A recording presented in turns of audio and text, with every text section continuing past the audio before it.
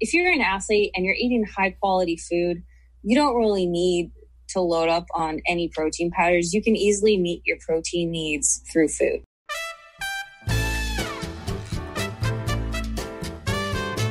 I'm Robin Sussingham, and this is the Zest.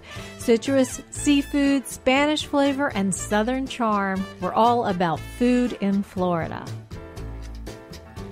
Back to school means back to school sports. Today we check in with a Florida boarding school for serious student athletes who put in hours a day training in their sport. We find out what they've learned about food as fuel.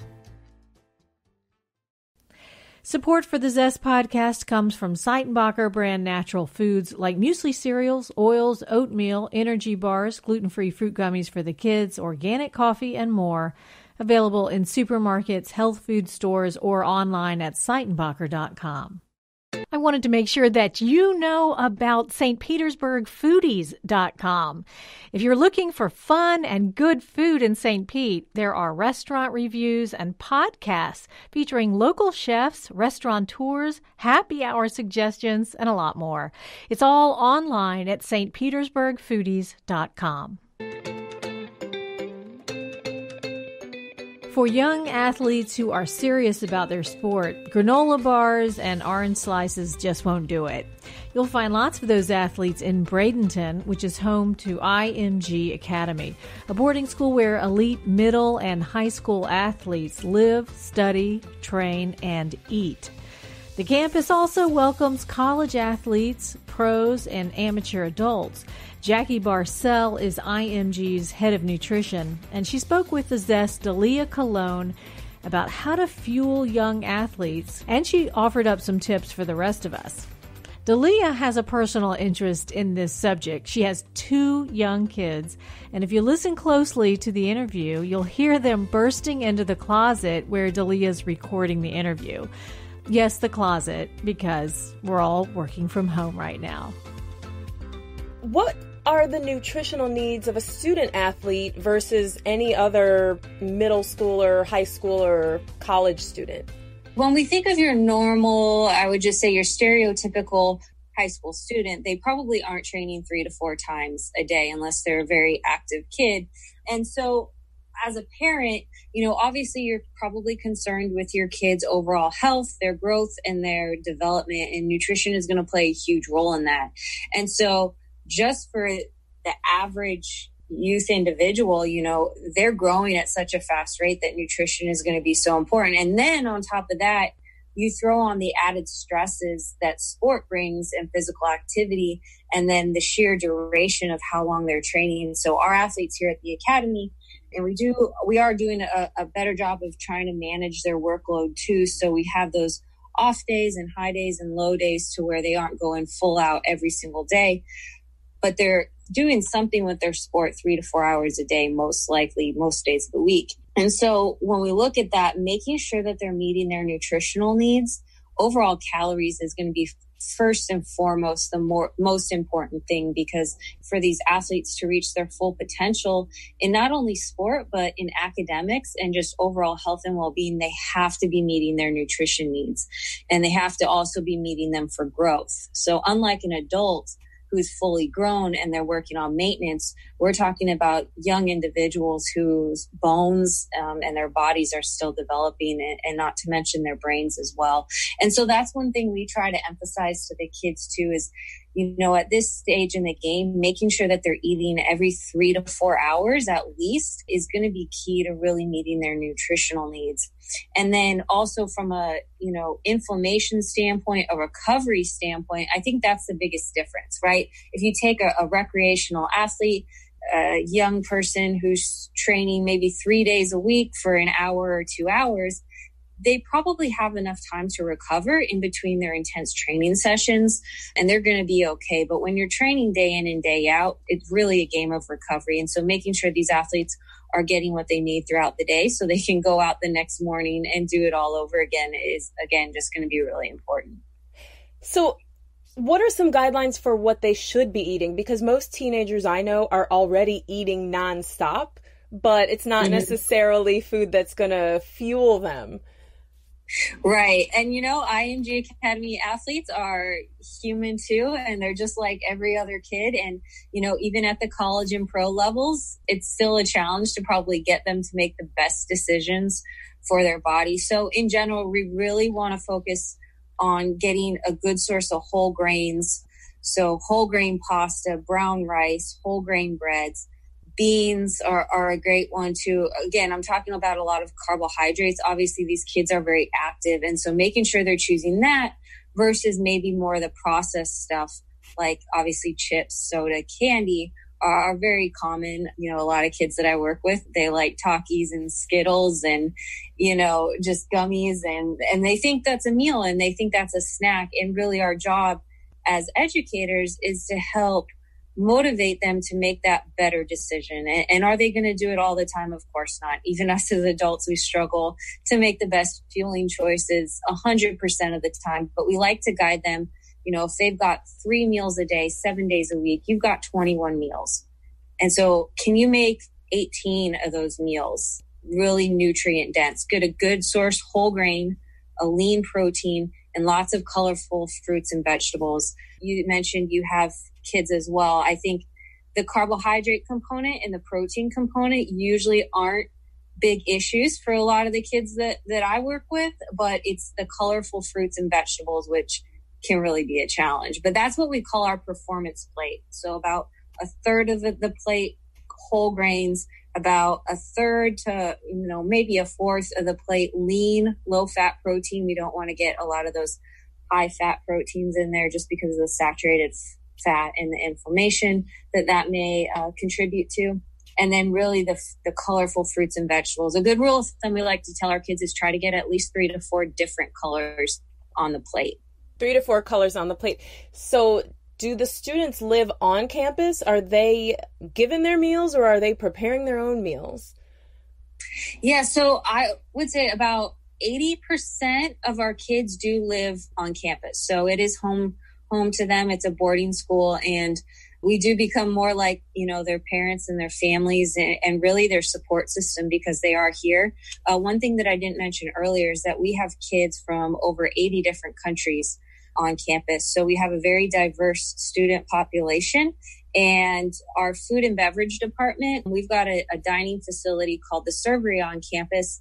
It's not your typical chicken nuggets and tater tots and then, pizza 24/7.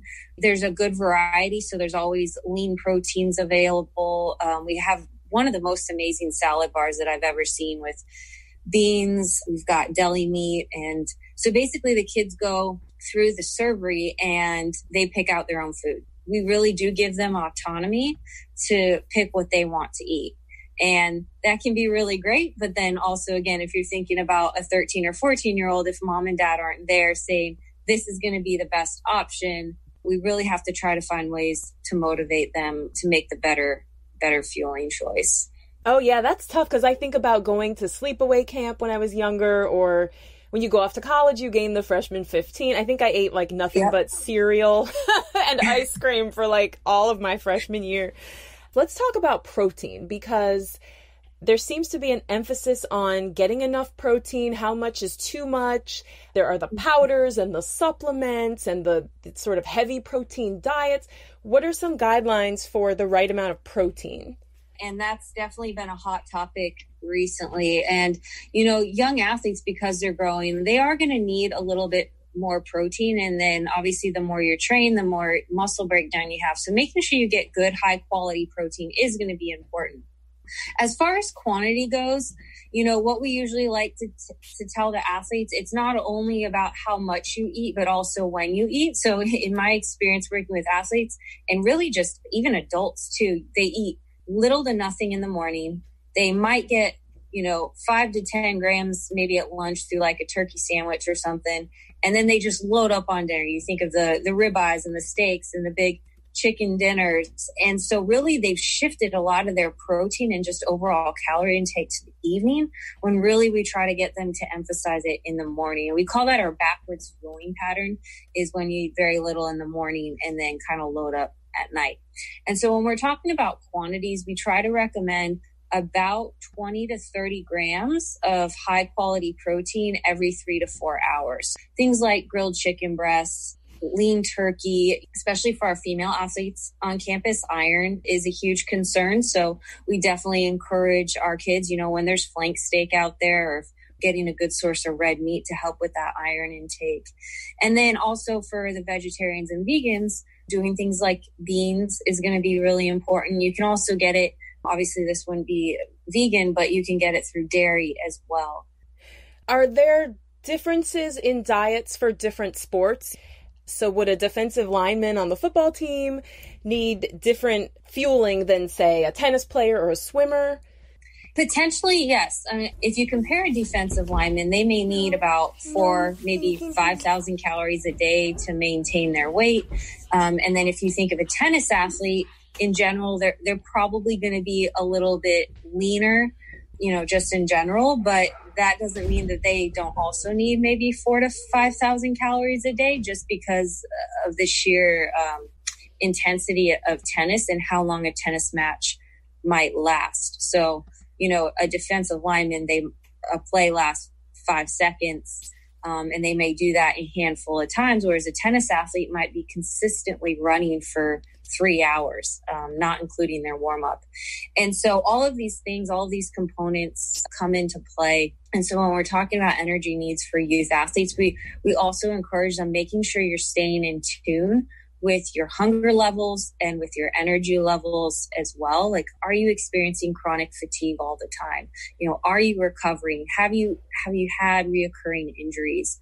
And those are all things that we would consider when assessing the needs of an athlete. So if you're talking about a 17-year-old defensive lineman versus a 12-year-old tennis player, but then again, at the same time, if that 12-year-old tennis player is about to shoot up 3 or 4 inches, as I'm sure we've all seen, kids do before. Sometimes I don't even recognize these kids when they come back from summer because they've grown so much. Those two athletes, although physically they look like they may be very different, because of where they are and their stage of training, they may actually need very similar calories. Ah, interesting.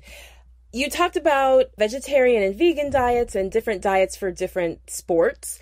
Are there other dietary restrictions you're seeing? It seems like allergies are a big thing these days, and I don't know if there are more kids with allergies or it's, more diagnosed now or what's going on. But how do you address allergies and other dietary restrictions that student athletes bring to the table, so to speak? Really just working with the athlete and figuring out, okay, what's the main issue here? And then sometimes we do try stuff out. Like if they notice they experience a stomach upset every time they eat dairy, then okay, maybe let's try taking it out and see if you notice a change.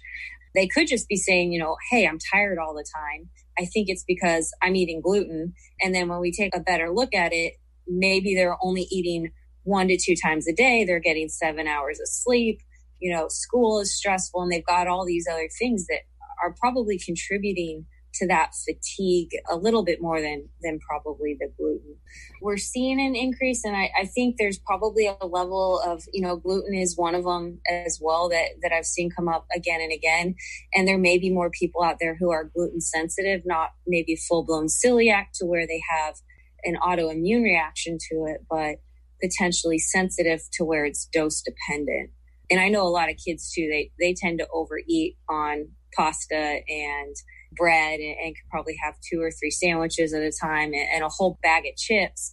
And they say they get a stomach upset, but then it's like, okay, well, did you actually just eat too much food in general? And that's why you're feeling sick? Yeah, it would be disappointing to work out for 4 hours a day and then realize I can't just have a bowl of pasta. Right. This just occurred to me when you talked about kids overindulging in pasta and chips. Do you ever see the opposite, eating disorders where people don't want to eat enough? Yes, all the time. And I would actually say that the underfueling, as a nutrition team, there's myself actually, and we have, there's 4 dietitians on staff. So there's myself and 3 others. And that's probably as a department our bigger concern, right? So if you think, our kids are going to school or sport in the morning, and then they either go to school or sport in the afternoon, and lunch is a quick turnaround time, and they've got homework afterwards, projects, not to mention getting a social life, right? So they're basically living the college lifestyle only in high school. And so our kids are really learning a lot of skills early on. And one of that is making sure that they get enough to eat. So for us, eating disorders, underfueling is a huge concern. And that's so we often have to tell kids, set a reminder on your phone, right? Set that alarm for every 3 to 4 hours just to remind yourself, or remind yourself at night before you go to bed to pack a couple, protein bars or snacks, or maybe some beef jerky, trail mix, something that's going to keep in your backpack so you have a snack for during school too. Oh, that's good. What are some other ideas for quick snacks? I'm always looking to set it and forget it, create a snack that my kids can either make on their own or just grab and go. Mm-hmm. We love to, recommend trail mix is a great one. So dried fruit, nuts, seeds, because you're getting a really great variety. And it's an easy way to get in fruit. I know as a former athlete, sometimes I would stick a banana in my backpack, or I played softball and soccer a lot, and you stick it in your gym bag. And then by the end of the day, it's rotten and it smells. And then your bag smells like a banana for the rest of the day.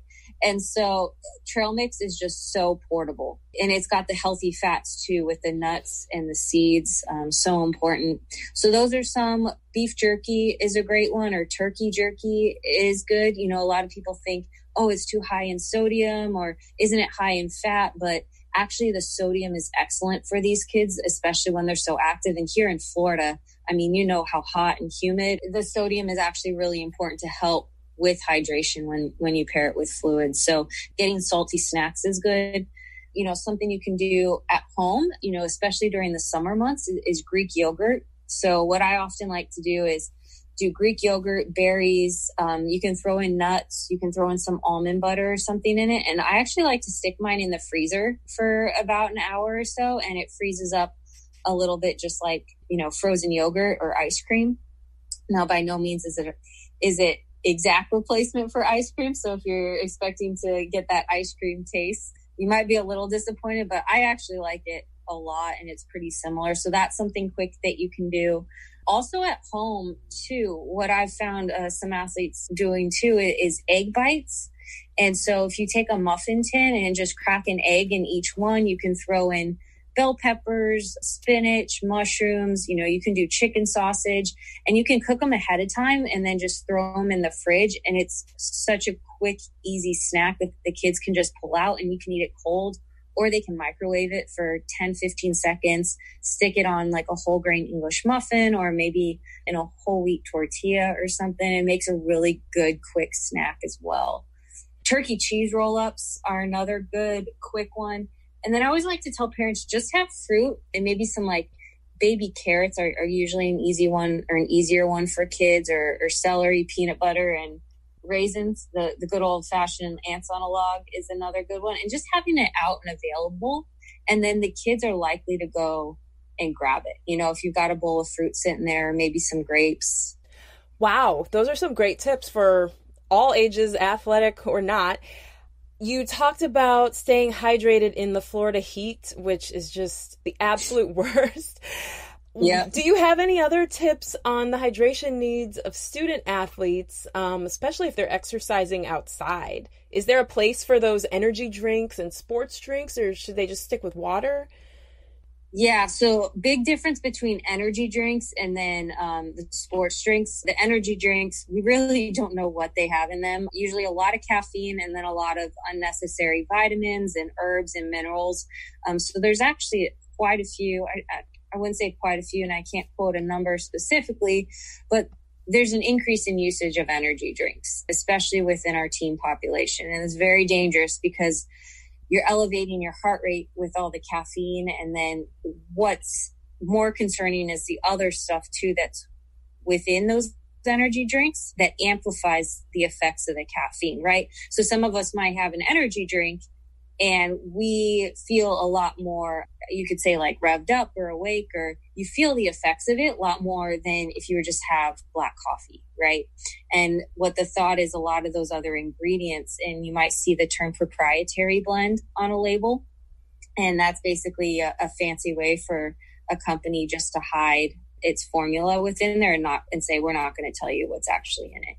And so that might actually amplify the effects of the caffeine. So we want to stay away from energy drinks, stay away from the caffeine, especially within the youth. As you get a little bit older, like college and pros, there is definitely a time and a place for caffeine. And it has been shown to delay fatigue, especially during high intensity. Now, again, this is all dose dependent, and you want to make sure that you're not overdoing it because everyone has different tolerances. When it comes to hydration, in Florida specifically, there's definitely a time and a place for electrolyte beverages and sports drinks. What I've found is that kids don't always use it appropriately, right? Or athletes just in general don't use the sports drinks appropriately. So a good recommendation is about 4 to 6 ounces. So you're thinking about half to 3/4 of a cup every 15 to 20 minutes. Once you're in a hot, humid environment or your training session is longer than 60 minutes. In general, if you're not training for more than 60 minutes, it's light intensity, you could probably just stick with water or a no-calorie electrolyte beverage. Because, right, even if it's not intense, I mean, you walk outside right now in Florida and you're probably sweating a lot, which means you're losing fluid, sodium, and then also chloride, or together being salt. So if you've ever tasted your sweat before, it's very salty. And so what we want to do is focus on getting those electrolytes in while we're training. If you didn't want to do a sports drink and you're like, no, I just want to stay away from those added sugars, that's fine. But you have to find a way to get in those carbohydrates and electrolytes. And so what I would typically recommend is maybe like something like a Propel that doesn't have any of the added sugar. It's got the electrolytes, and then maybe bring some pretzels out to practice with you. I know everyone, like a lot of soccer players, I grew up, eating bananas and orange slices. And then a lot of tennis athletes will go towards the banana. You see it in the US Open and tennis tournaments from the pros too, which is fine. It's not a bad choice, but it's probably not ideal. Pretzels and crackers are going to be probably the best option because you've got the carbs and you've got the salt. What about smoothies? The gyms are always trying to get you to buy a smoothie on your way out. Is there any benefit to that? Yes, there can be, depending on what's in the smoothies, right? So you mentioned also, and I didn't address this earlier, but like protein powders. If you're an athlete and you're eating high quality food, you don't really need to load up on any protein powders. You can easily meet your protein needs through food. We always take a food first approach here at the Academy, especially with our youth athletes. Now, the benefits of a smoothie, especially right after a workout, is it's liquid, so it's going to get digested fast, which means that protein and the carbs and all that fluid is going to get delivered to your muscles a lot faster than if you were to go out and eat a meal, right? If you think about it, right after a workout, if you know you're going to have to go out the next day, or maybe for in our kids' case, maybe you've got another tennis match or soccer, or, maybe you're playing a double header in baseball and, you've got to go play again in a couple hours, that smoothie could actually serve a great benefit of rehydrating you, refueling your body with carbohydrates, and then also helping to rebuild your muscles with that protein that's in the smoothie. So they can definitely serve a purpose. And you talked earlier too about kids not having an appetite or maybe not wanting to eat. And high intense physical activity can actually suppress our hunger hormones. And some of us may experience that too, right? We go work out and then we're just not really hungry to eat, and then you amplify that with the heat too. You're like, man, I just don't feel like eating a hot meal right now. I'm so exhausted. I'm so tired. A smoothie is a great way to kind of bounce back and still get the nutrients you need without completely forcing yourself to eat a full meal. Last beverage question. What about chocolate milk? There was a lot of talk in the last couple of years about how chocolate milk is the perfect recovery beverage. What are your thoughts on that? Yes, it does make a great recovery beverage, and here's why. So there's nothing magical about it. It's kind of like that smoothie that we just talked about. It has what we call the 3 R's of recovery, and we use this when we do recovery sessions or education with our student athletes. It's refuel, rebuild, and rehydrate. Those are the 3 components. So as long as you have those 3 components within your recovery snack or meal, then you've chosen a great thing. And so the thing with chocolate milk is it fits all the 3 R's. It has carbs, it has protein, and it has the fluids and electrolytes. And so that's why it's been recommended, and we see it a lot on commercials too, as being great for recovery. Okay. So a lot of the kids you work with, I mean, if they're living on a sports campus for school, they're probably intending to go pro. What are the pro athletes that you know eating? Do they have any strange food rituals? I think I read that LeBron James eats a peanut butter and jelly sandwich. Yeah, that's great. I have worked, quite a bit with some pros on campus. Some of them will have different rituals, like they always have this before, or they'll always have this for breakfast. I don't know if any of them are weird, more is just like superstition. Like I'm always going to have oatmeal with berries and a glass of milk before I go compete. I would say the biggest difference between our youth athletes and our pro athletes is the focus on routines. Whereas kids are still learning that. They're still learning how to stay consistent. I would say our pro athletes have got that down, and that's probably one of the reasons why they're a pro, right? A lot of us formed habits when we were student athletes. I ran track in high school and I did gymnastics. I'm not doing those things now. Now we're pretty sedentary, but our eating habits haven't caught up yet. How can we former student athletes get back on track? It's tough because especially when you go from so much activity and then you're like, whoa, I can't eat the same way as I used to. And so what we typically recommend is, you can still eat every 3 to 4 hours. It usually just comes down to portion sizes, right?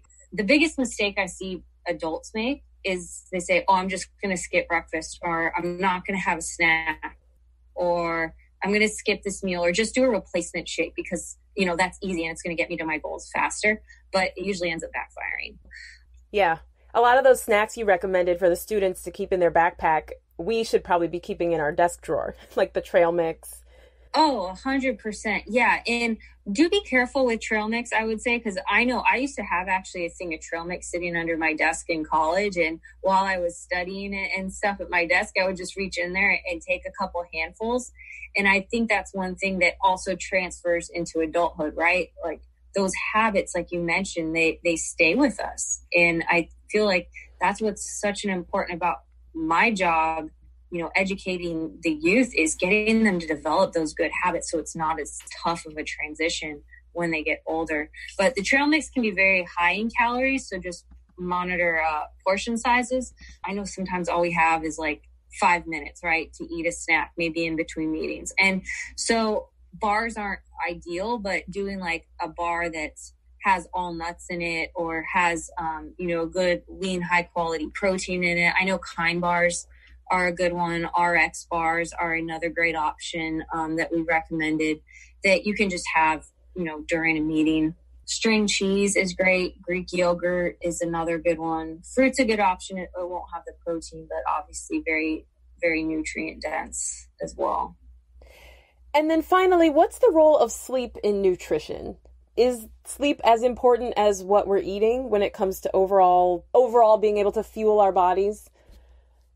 Yes, definitely. Actually, all our hunger hormones are regulated during sleep. And so a lot of people who get, fewer than 8 hours of sleep might have a harder time managing their hunger. You might just wake up in the morning and then throughout the day, man, I'm just hungry all day. I can't stop eating. I don't know why. And, it could be for a variety of reasons, but one thing to look at is definitely sleep, and then sleep quality too. So you might be in bed for 10 hours, but I don't know, as someone with kids, I'm sure they're not, silent throughout the whole night. Or if you've got really young kids and they come in waking you up in the middle of the night, it's not only how much you sleep, but it's also the quality of your sleep as well. So definitely important to get enough sleep. And I know for some of us too, after a long day, we get home and, we just want to veg out and chill and watch TV and probably just relax. However, we just have to be mindful of, okay, if I'm watching TV or if I'm going to go do a Netflix binge, am I eating, a whole bucket of popcorn, or am I bringing that bag of chips from the kitchen with me to the couch? A good rule of thumb is never eat straight out of the bag. Always put it in a smaller container just to help manage portion sizes. But yes, sleep is definitely important. I know it's something challenging, especially with the, cell phones attached at our hip. I tell myself every night, 30 minutes before bed, an hour before bed, just put it away, because that blue light can actually interfere with sleep. Oh, these are such great tips. I wish I could tell my younger self. Is there anything else we didn't talk about that you want to mention? I would just say, just to kind of summarize is, if you're looking to make a change in your diet, small baby steps. I like to tell, people when I'm working with an athlete, if your kid isn't eating any vegetables right now, I'm not going to tell him or her to eat 7 vegetables in a week because that's just not realistic. I'm going to give them a realistic goal. Let's get in 1 this week. Okay. We did that. Next week, let's get in 2 and really meet the athlete where they're at and then push them forward, right? Just like a coach would. You're not going to take a recreational athlete and turn them into a pro overnight. So I can't expect to take any person from a recreational eater and, turn them into a pro fueler overnight either. So I think big picture, just try not to look for quick fixes. The best thing is something that you can really sustain your whole life. That's great. Well, Jackie, thank you so much for all the great advice for our kids and ourselves. We'll try to take it with baby steps, one day at a time. Thank you so much. That was Dalia Colon speaking with Jackie Barcal of IMG Academy. Jackie shared ideas for some grab-and-go foods that are perfect for student athletes and adults, too. You can find the recipes for egg muffin bites, overnight oatmeal, and a tropical protein smoothie on our website, thezestpodcast.com. Thanks for listening. Please subscribe to the podcast if you haven't already. I'm Robin Sessingham. Dalia Colon and I produce The Zest with help from Cheyenne Jaglal and Mark Hayes. Copyright 2020, WUSF Public Media, University of South Florida.